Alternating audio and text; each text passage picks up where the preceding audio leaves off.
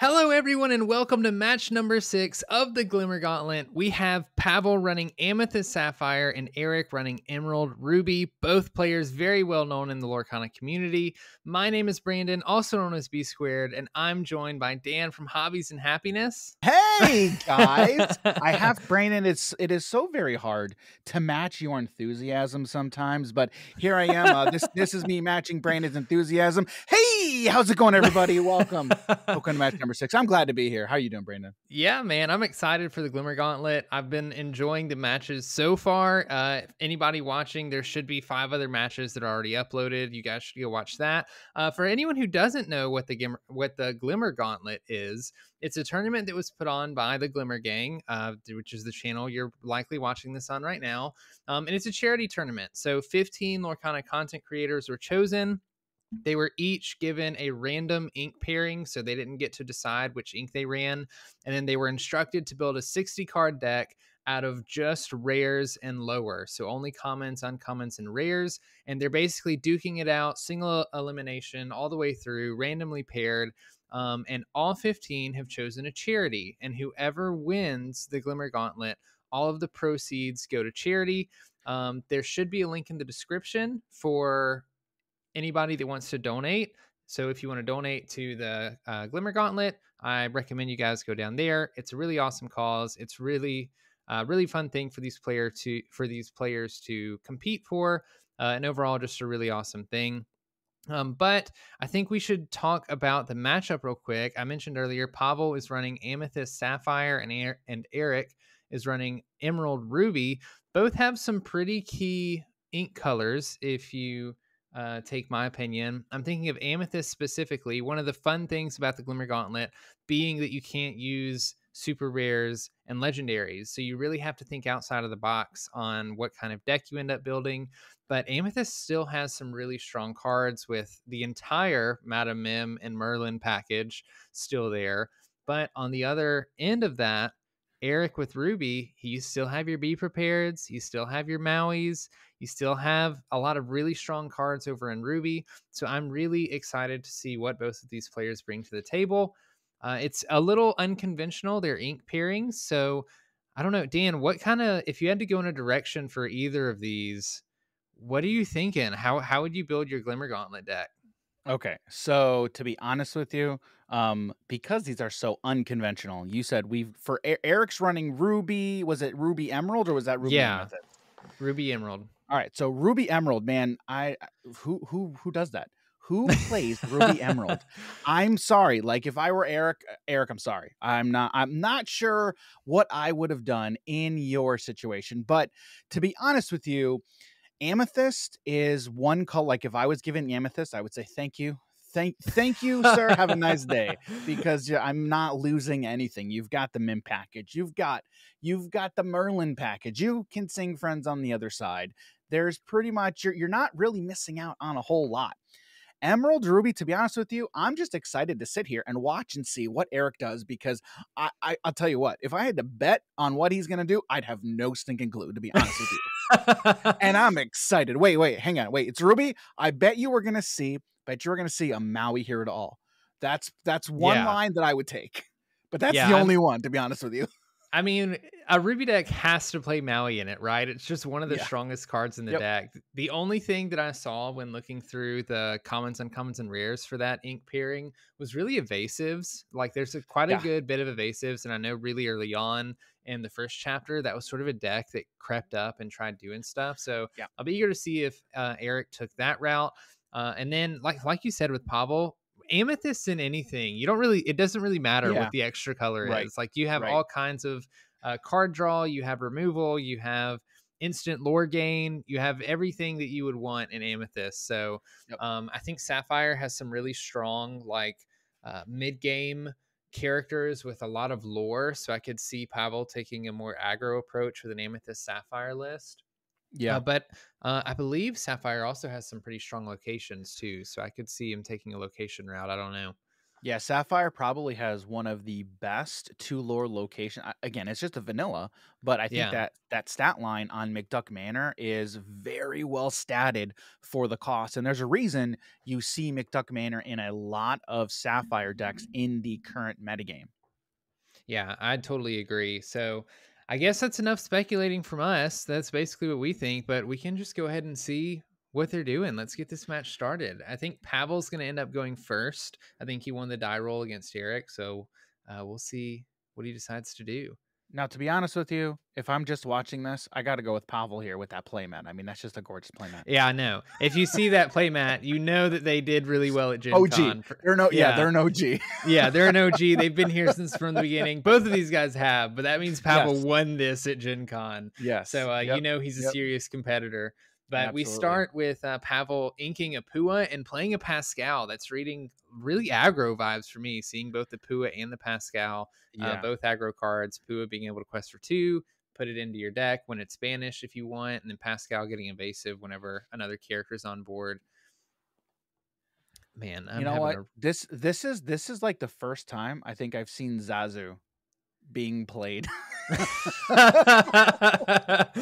I've played Props to you, Eric. so yeah, I mean that's really reading location deck, right? Like why Yeah, else would you be playing yeah, Zazu? yeah. Maybe Eric's going And the he route. inked Fang. He inked Fang. Okay, okay, he inked a Fang. So Yeah. I'm expecting to see a lot of locations with Eric's deck. Maybe like a Neverland or Look at something. Oh that no. play. Yeah, That's so that that's a fantastic turn 2 play for yeah, that's a Pavel there. huge tempo shift for Pavel playing Yep. Befuddle and then getting rid of the Zazu. Mhm. The Pascal has evasive. It doesn't really matter right now, but he also has the Chernobog followers, so he can quest and draw another card if he wants to. Maybe play another character after that. That's really gonna put Oh. Eric behind. And okay, so I want to talk about this turn 2 play real quick. So, that's a really feels bad for Eric there turn 2 because Pavel had a very powerful turn 2 with being able to put down a turn box follower and then befuddle his Zazu and now forcing Eric to only have one character on board where he could easily have two. And so yeah, he has 3 lore on board, but now we see Pavel answer that 3 lore with a 3 lore character of his own. Wow. That was a really big tempo swing there. I mean, Befuddle's an amazing card. Been saying it for a while. Befuddle's a great card, and this is why. Yeah, and especially in this format, one of the easiest decks to build in a format where you don't have super rares and legendaries is aggro because you lose a lot of really good. I say you lose a lot of really good board wipes, but you lose a lot of key components that a lot of Yep. these other decks like to lean on. Yep. And Eric is just trying to match Pavel's pace, playing both the Yeah. Minnie Mouse and the Simba with a lot of lore. But Pavel Yep. already has a pretty good lead. Pavel's got 5 lore on board already. He's up to 3 lore currently. Yeah. And the characters that Eric has on board are not good characters to combat Pavel's Right. Pavel's board right now. If you really don't want to challenge anything with Simba, if you don't have to, because you would rather gain all that extra lore. Yeah. But Eric must not have anything that he can answer this with. But to be honest though, that Minnie Mouse Surfer is huge as well, being able to now answer the Pascal as well. Because now both players have an evasive character on board, and now we just see Pavel questing out here, which I mean, to be honest, I'd probably be doing the same thing. I mean, he is in a commanding position right now, and he's just saying, all right, Eric, I'm taking the driver's seat. I'm putting pedal to the metal, and now it's up to you to stop me. Yeah, I totally agree. At least Minnie Mouse is going to be able to get rid of Pascal, which could be an issue for Eric if left unanswered, be it questing Yeah. for 1 every single turn. We'll see if he decides to do the hard thing, which would be to challenge something with the Simba and just lose it. We see him ink another location. So Eric seems to go really heavy on locations in this deck. And when you're playing against a deck like Pavel's that goes out fast and wide, locations aren't going to be helpful at all. So we'll Mhm. see if Eric can play anything to help him. I'm struggling to think of anything in Ruby or Emerald to really help him here. We do see him play a Fan the Flames, it looks Yep. like, to ready Yep. his Fan of Flames. mini.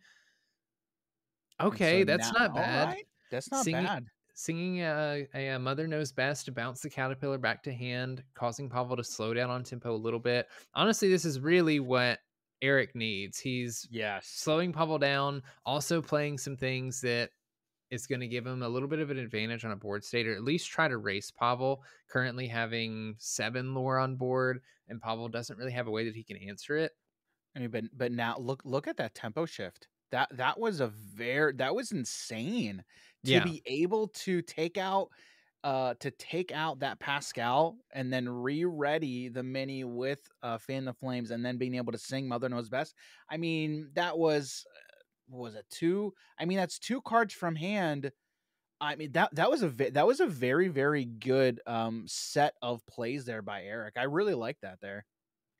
Yeah, he's really set himself up to almost be ahead at this point. 2 evasive characters, Pavel's probably not going to be able to touch. I can't think of anything right now that would give him a very quick response to the Minnie Mhm. Mouses if Mhm. Eric can keep them on board. And then, of course, you just have the 3 lore Simba sitting there waiting to be exerted as well.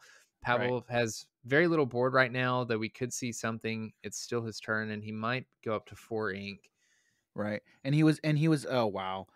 He just drew 3 cards, right? Because he was able to quest with that Chernobog's followers, activate its effect to banish the card and then draw a card, and then was able to sing Friends on the Other Side with Maleficent. Oh wow. This all right, so that's interesting. We're seeing the inking of Madame M. Fox. Is he gonna play a Madame M. Fox to bounce that Maleficent to be able to replay her next turn to draw a card? But this is the power of Amethyst. Amethyst does extremely well in the late game. It has a lot of pieces that are able to make Amethyst as a color extend its any deck that you have Amethyst in into the long game. Yeah, it's one of the places that Amethyst really shines purely through card draw, it feels like. Ruby Emerald does not have great ways of drawing cards currently. Ruby, I think, Mhm. is the ink that has the least number of cards that help you draw cards, and then Emerald Right. might be right behind it. So it's why I kind of like these Fan the Flames that we keep seeing from Eric. He has to keep his characters healthy and not being banished because he's probably low on a hand. He knows he's not going to be able to refill his hand very easily, and he really needs to get all the mileage he can out of these high lore characters, which is exactly what he's doing. He has the Minnie Mouses here with evasive, being able to Right. quest over and over, not being touched. He's going to get 3 lore from the Simba and then ready the Simba back up. So it's going to be difficult for Pavel to touch that as well. Really putting a lot of pressure on with the Curse Merfolk as well, saying, I'll quest with this next turn. You're drawing a lot of cards, but I'm going to make you discard one if you want to challenge the Merfolk. Right. Right. And I mean, look at the shift in these board states now. I mean, we were talking 2 turns ago about Pavel's board state, and then now look at how the tables have turned. Oh, how the turntables have turned. That's the phrase, right? I'm getting that correct, I It's believe. something Yeah. like Yeah. that, I think. Yeah. Yeah, Okay. yeah, All I'm right. pretty sure that's how it goes. Yeah, that's what I thought. Yeah. We see Pavel just do more Amethyst things, Just dropping 2 another more amethyst Maleficent. things. Yep. Yeah. Yep. That's the second Inking and Fox we've seen inked yeah, that's also. interesting. All right, so Okay, now so we see Genie, itty bitty living space. I just love being able to say that, I know it's so itty bitty fun. living space, so much fun. That's a great statted character for the cost. I mean, like in a format such as this, vanilla characters with solid stats are going to see play, and honestly, Genie, in my opinion, is one of them. But Pavel just has to answer Eric's board because Eric has 9 lore on board right now, I believe. 2, 4, 6, 7, 8, 9. Yeah, he has 9 lore on board at the moment. I don't know. Yeah, Well, man, oh man, I'm interested to see what's going to happen this next turn. This is a very interesting board state, Brandon. yeah, this is a race right now because Pavel currently has game on board next turn. Pavel's up Yeah. to 13 ink and he has exactly 7 lore on board. So where Eric probably wants to just quest out with these characters and threaten to win the next turn, He he's gonna can't. have to do something to slow Pavel down at least for a turn. And it looks like he's Uh-huh. gonna have to double challenge with the Oh, Minnie Mouses, which feels oof, horrible that if you're feels so Eric. bad. All right, and it looks like they're figuring out where all that damage goes. Yeah, yeah. That's that feels so bad. You're having to take your 2 questing lore characters and swing them, both of them, into the same character. Man, that's a feels bad. Yeah. It's what you have to do though when Yeah. game's on the line. We'll Yep. see what he drops down. Okay, he's dropping down with a ray. That's gonna Yep. have a 3 lore on it. Yep. I That's a don't. I three can't read what three Eric's lore at. that. So yeah, that's a 3 lore character with evasive. But right now, I mean, I think right now it look. Yeah, I cannot. Unfortunately, I cannot read how much lore Eric has at the moment. But it this is a very very close game. Um, yeah, man. What does so the question is, does Eric have lethal on board? Like that's the question. Yeah, if Eric has lethal, okay, no, Oh never well, there mind. it is.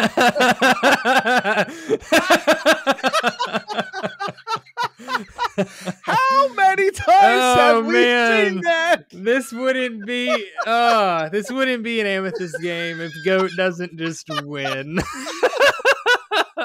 This Poor is Eric. that was great. Oh man, he did everything he could to stop Pavel there at the end, having to swing both minis in just to drop one lore from the Maleficent. And Pavel said, "It It doesn't didn't even matter. matter. I had Goat in hand."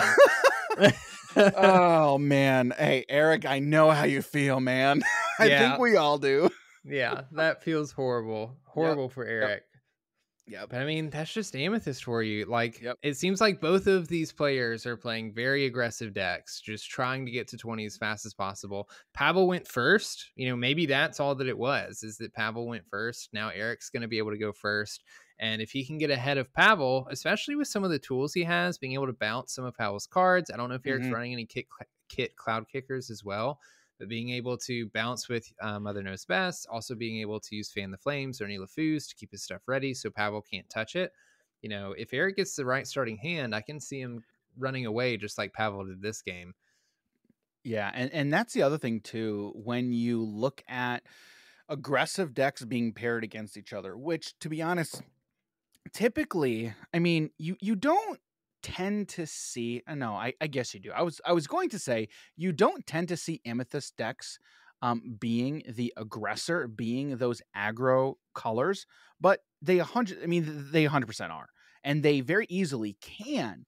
But it really comes down to what are they like, what are they getting paired with? And to be honest, like Amethyst Sapphire, we don't typically see those colors being paired up against each other for an aggressive build. But when you're able to pair them up with multiple 2 and 3 lore questing characters, you can do that very, very quickly.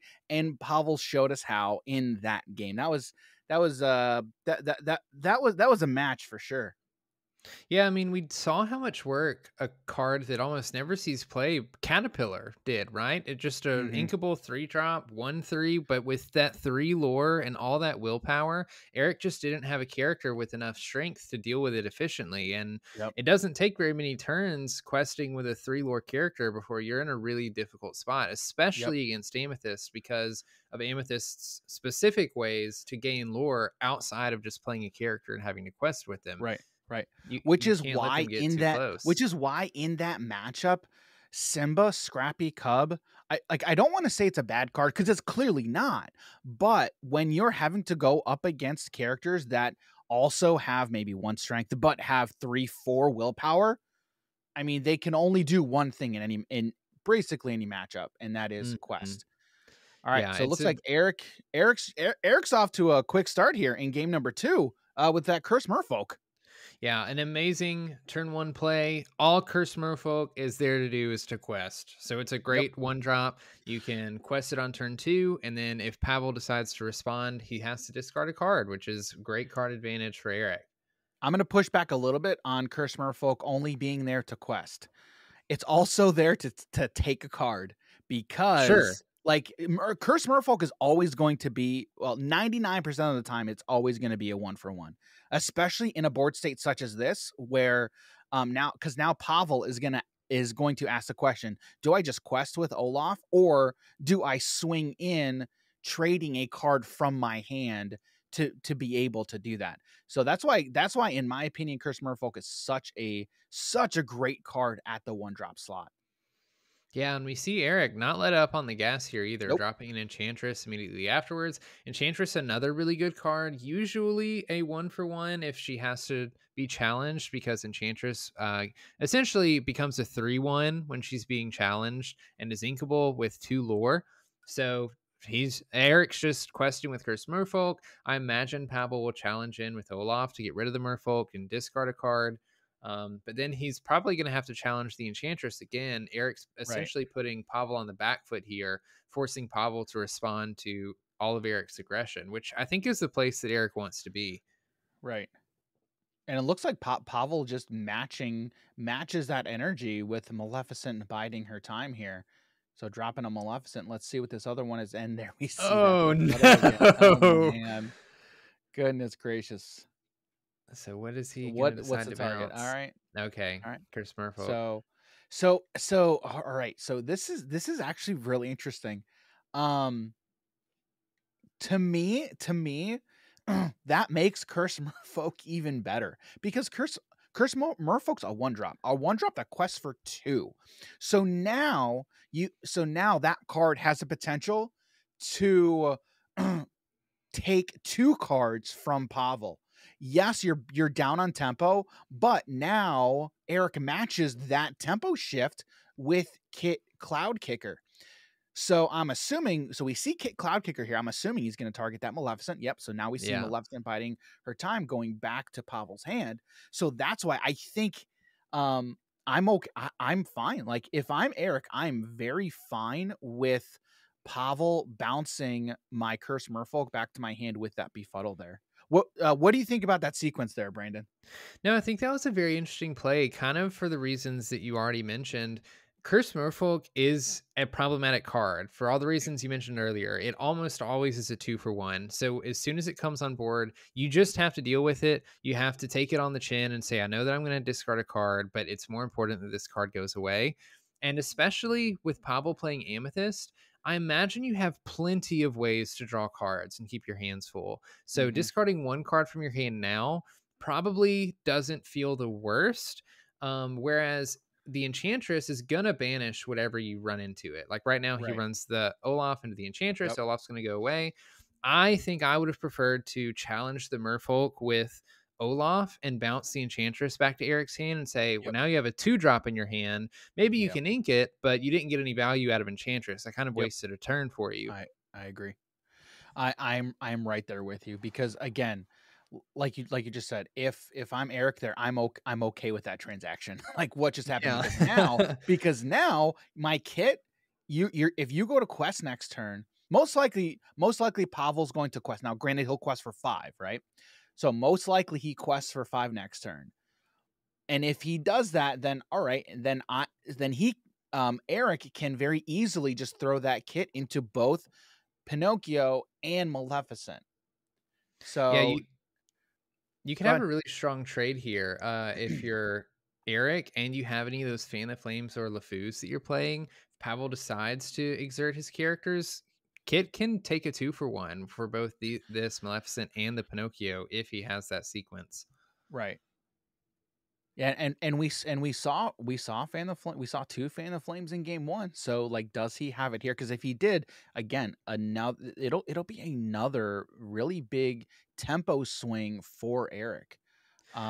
So currently it's Pavel 6 lore, Eric 4 lore. We see him ink. I believe that was a Tinkerbell. I I could think not make so. that card out. Okay, Is we're going heavy on the We locations are for going Eric. This heavy. is interesting. Yeah. This is an interesting play because we're sort of putting He's dumping his Pavel hand.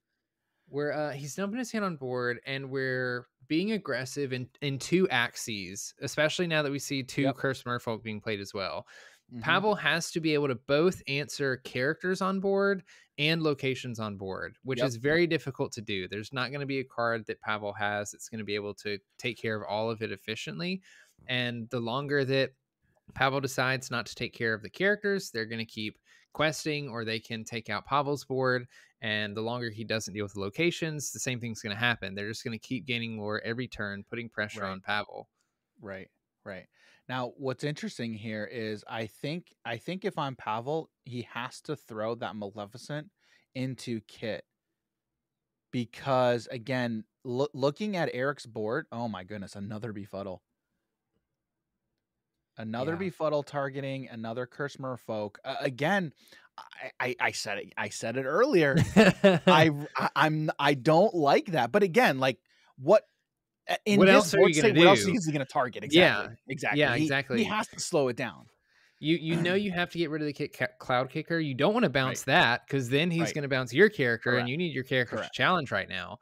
So Correct. you just rather Eric not gain 2 lore next turn with the Curse Merfolk, challenge, Correct. throw the Curse Merfolk back to hand, and then challenge what you can and get rid of the kit. And so we see 2 locations on board for Eric. One of them is Agrabah, and it looks like the other location is RLS Legacy. Mm-hmm. Is that correct there? Yes. Yeah. Okay. And if I'm so RLS Legacy has a, oh my goodness. Oh my goodness. Oh my goodness, Eric. Oh, the pirates are coming. Goodness. So does RLS Legacy have 2 lore or 1 lore? I can't remember. As 2 lore. Oh Agrabah, RLS, 6, Legacies both have 2 lore. So that's just 6 passive lore. Eric is at 10 lore now. So he had the 2 locations on board from before. Oh my word, he's got 2, 4, 6. Eric has lethal on board.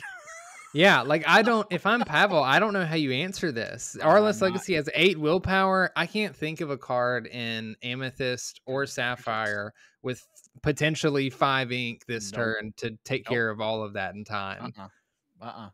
Nope. And again, he challenges into the curse. So you have to imagine in this board state, he's going to challenge into the Curse Merfolk with Maleficent Sorceress, not biding her time, because you're going to want to quest with the biding her time here. But again, what are you discarding? What are you going to discard to do that?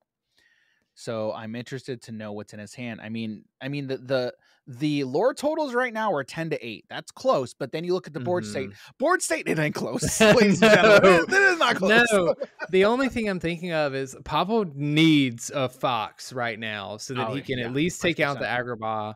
Maybe he can do some damage on the RLS Legacies and like just pray that he draws exactly what he needs to stay in this game.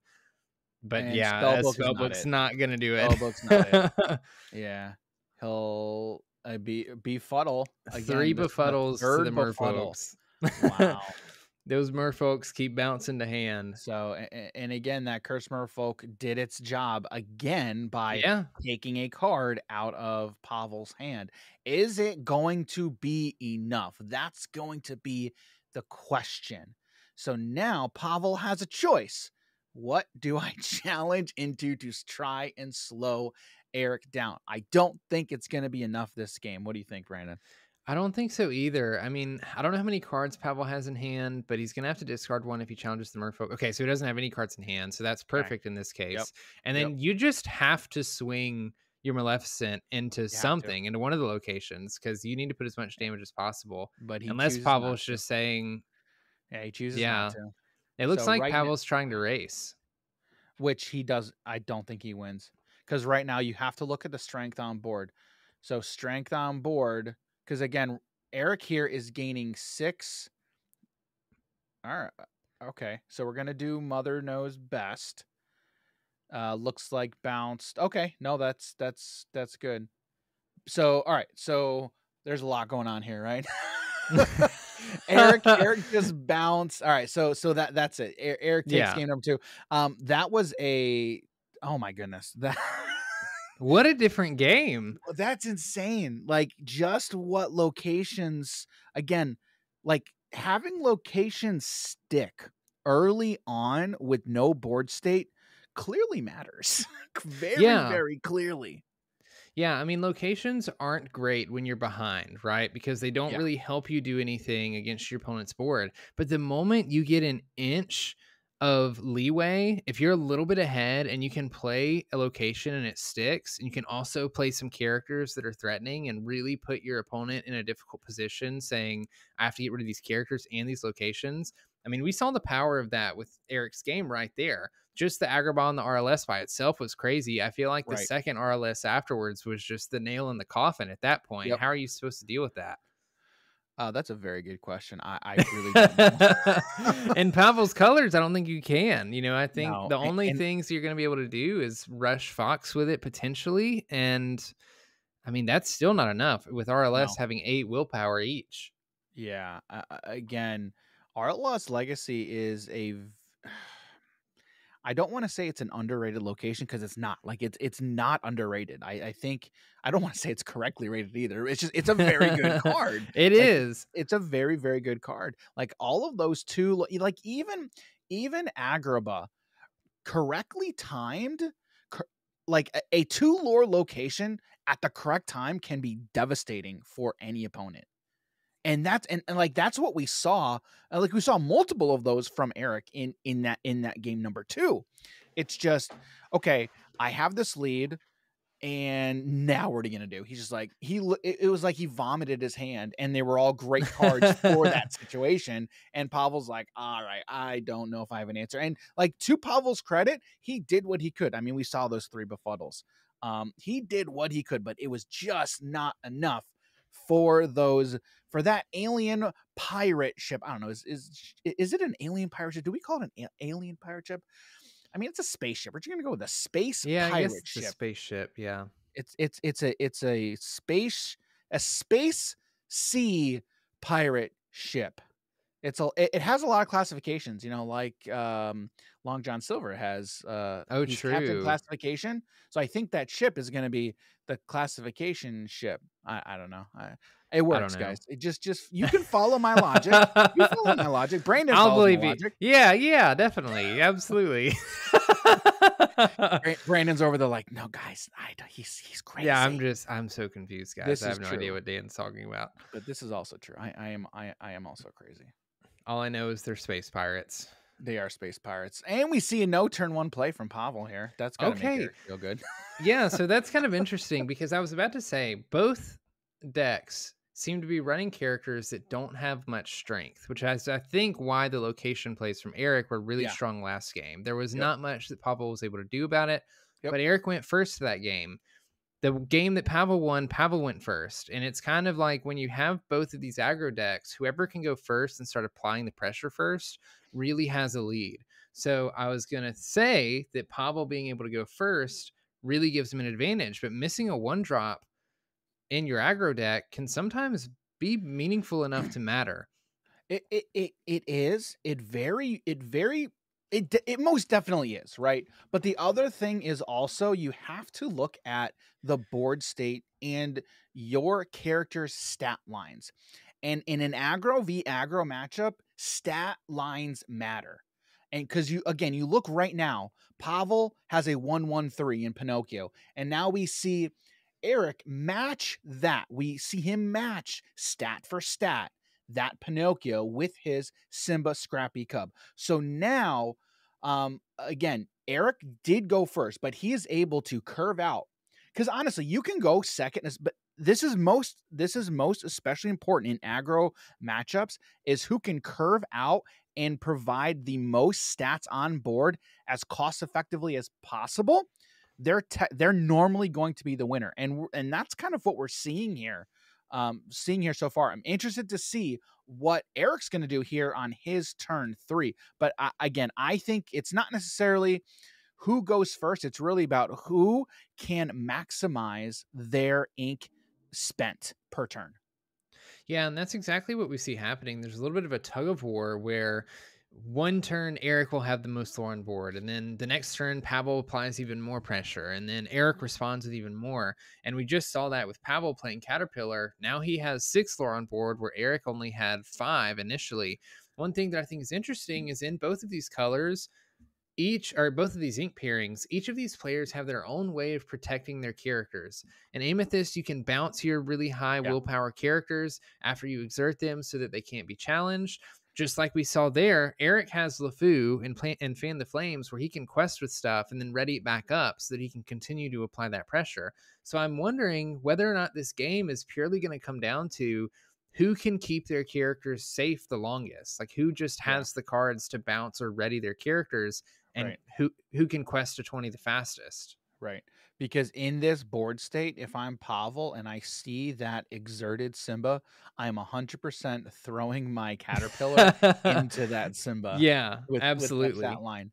Because again, like I said, like this is a battle of stat lines. Like you have I think it's mostly going to come down to a battle of willpower. Like that's an interesting and funny analogy, but it literally is coming down to the willpower of the Yeah. characters on board. Yeah, because even if you look now, I'm not mad about Caterpillar running into Curse Merfolk. You lose a little bit of tempo, but Yeah. knowing that Eric's going to have a difficult time drawing cards and knowing just how Yep. important it is for him to keep a board presence, if you can remove the board presence from him, knowing that your characters on board are relatively safe, I wouldn't Yep. expect um, Eric to respond by challenging the Caterpillar with, say, the Simba and the LeFou. Right. You're in a pretty good spot because you're slowing Eric down and you're sort of giving yourself an advantage knowing you can have a really explosive turn later and then make Eric have to respond to you. Right. Right. And it's interesting here. I'm interested to see what Pavel's going to do because he quested out with both Caterpillar and Pinocchio. He is deciding what he's going to do with his ink. I'm interested. Are we going to see a Madame Mim Fox come down to potentially bounce the Pinocchio back to hand? Because the question is he going to throw any of his characters into that Ursula, Curse Merfolk Ursula's handiwork? And we see the Mim Fox come down. So now, is he going to throw that Mim Fox in front of Ursula's handiwork? And it looks like he's going to do that, discarding a card, discarding a Maleficent Sorceress, which I'd be okay with that. Yeah, I mean, I really like this play from Pavel. You're able to remove a card from Eric's board. You're also able to keep your Pinocchio safe by bouncing it back to hand after questing. You'll likely be able to play it the next turn and keep adding that pressure. You've really kind of hit Eric in a difficult spot because now, as long as Fox is on board, Fox is going to take out anything that Eric exerts. So he knows that if he exerts his Simba and he doesn't have a way to ready the Simba again, the Simba is going to be banished the next turn, and the Fox is still going to be there, ready to trade with anything that Eric has ready. And so Yeah. this Fox is going to do a lot of work because as long as it can challenge the stuff on Eric's board, it's likely going to trade with more than one thing. Yeah, yeah, yeah, and that's the interesting thing too is looking at Eric's board. He has the LeFou out, right? And now, because LeFou's already done his job, and now he's just a 2/2. And like if you want to send the LeFou into anything, it's not going to feel good because LeFou is not going to take out anything. So you have to use another card to potentially take something out with. You'd have to throw it into the character in conjunction with LeFou. So that if I'm Eric, like I don't it doesn't feel like it never feels good. Like if you're not able to match your opponent's cards one for one, it never feels good. And again, we No. talk about stat lines. It's stat lines. Yes. Yeah, exactly. That's what I was going to say. Earlier, we were talking about how these games come down to who has the best stat lines on board. And especially in an aggro versus an aggro matchup, it's just who's throwing down the most stat lines, who has the most lore. And usually, the player that has to give the other player the reins and say, I can't continue questing, you're going to outrace me, loses. But that's sort of the spot that Eric's in right now because the LeFou has one strength too small to Right. effectively take anything out. But questing with the LeFou and questing with the Simba isn't going to get you anywhere because Pavel can easily respond to any of that.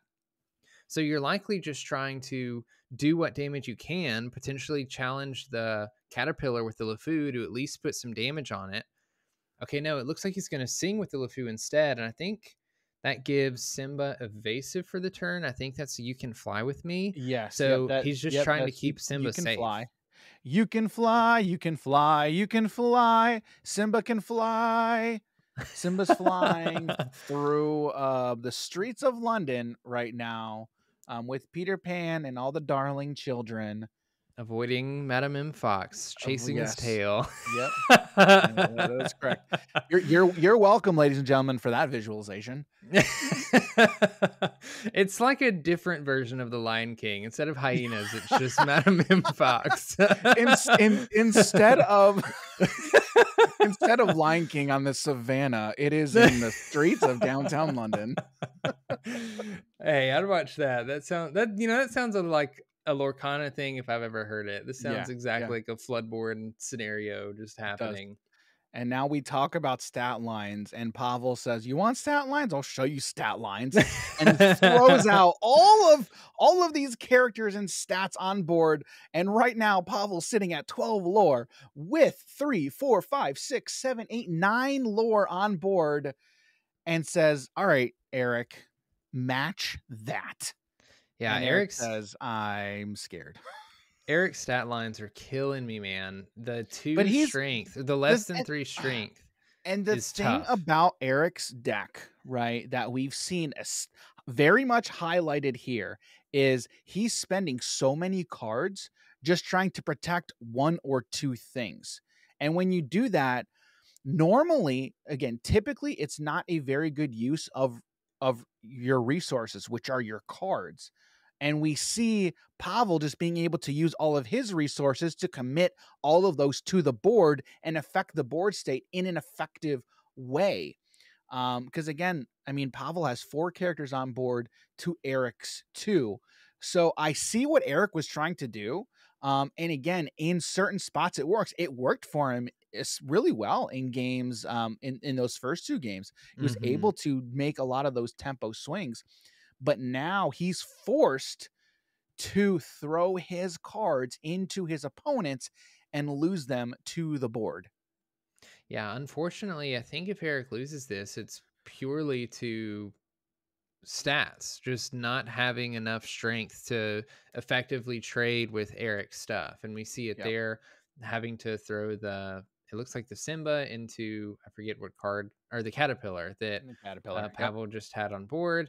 He's going to decide to, it looks like Quest with the Tinkerbell and put on a little bit more pressure instead of running it into the Fox. But this definitely doesn't look too good for Eric. He's playing out an RLS Legacy. I'm Yep. not sure how much that's going to help him here because he Yep. really needs to answer Pavel's board state, and the Right. location's not going to help him with that. Yep. When you are on the back foot, locations aren't going to help you. But Eric probably doesn't have much else he can do in hand because again, Right. with those colors, you're hard pressed to draw some cards. Yeah, and I don't think we've seen Eric draw an extra card this whole game. So Right. every turn, he's drawing a card, then he's inking a card and playing a card. So he's But losing cards faster than he's and gaining that them. is exactly why your cards in your hand have to, that's why they matter so much. That is why they have to effectively answer what is happening on the board. And when you're constantly using them to protect a 1/1, it's very, very difficult for that card to stick around long term. Yeah, I totally agree. We see Pavel just questing out here, questing for 5, going up to 17. I don't think he can do anything to win this turn. But if he drops a goat or if he drops a Now, spell hang book. on, wait a second. Didn't we say that in game 1? Didn't we say Okay. that before? Okay. Okay. There's the spell book. He can't win this turn, You, you but he always can have to win be, next turn. you always have to be careful when you say those words when you are watching an Amethyst deck perform, because you never know. Yeah, I feel like there's always an asterisk after those Yeah. words. Yeah, yeah. Big giant scare quotes. They can't win this turn, and then wait, they win. Unless they have one of these 6 cards available Yeah. to Amethyst. Yep. All right. Well, it looks like Pavel takes the game for Amethyst Sapphire. Congratulations, both players. Really well, a really well fought game between these 2 players, Brandon. Yeah, I mean, both games were relatively close, especially the first, or sorry, all 3 games were relatively close, especially the first 2, I think. And we really saw both decks sort of shine at what they were designed to do, which I think is really fun. There is a little bit of an upset, though. Pavel actually is not going to move on from this round for, I think he's busy or he just can't play in the next round. So even though Pavel won this match 2-1, Eric is actually going to be the one moving forward in the Glimmer Gauntlet with his Emerald Ruby deck. So I'm very interested to see how it ends up playing against the rest of the content creators of the tournament. Yeah, the rest of the field. And I will say, all right, the only reason I'm saying this, Brandon, is because we just literally like 20 seconds ago said asterisk. So speaking of asterisk, Eric is going to have an asterisk next to his name as he moves forward. Eric, it's just funny. Okay. All right. It's a funny thing. All right. Hey, it's not over for him. That's the fun thing here. You know, he can imagine if Eric makes it all the way to the end. How crazy would that be? Coming down to, you know, Pavel simply not being able to make the future games, just having scheduling conflicts. Okay. So the thing about Eric, for those of you who've never met Eric, right, or have ever talked to him, he's an awesome guy. All right, he's a friendly guy, amazing writer. Okay, but I was able to hang out a little bit with Eric at Gen Con, not for long, but I was able to play a game or so with him, I believe. And this Brandon will tell me, okay, if I'm wrong, but he won't, because he knows this is going to be correct. If Eric moves on and wins this, he'll be handed the trophy and he'll say, "I don't deserve this." Yes, absolutely. Yes. I can picture it in my mind right now. Yes, I've heard and seen Eric. I've heard Eric say that, and I've seen Eric type that many times over the internet. He is definitely a person that, you know, he's not going to pretend like he made it all the way due to his own vigilance. But it's interesting to see. We've talked a lot about these decks. If anybody watching wants to see these deck lists, you can find them in the link in the description. They should be there. There should be a link for you guys to follow. And I want to remind everybody again, this is a charity event. These guys are fighting for the win so that all the proceeds go to their charity that they have decided to pick. Wait a minute. I was told they were fighting for their life. Is this the wrong tournament? I don't think Pavel would concede on scheduling conflicts if this was for their life. Dan. My bad. Wrong tournament.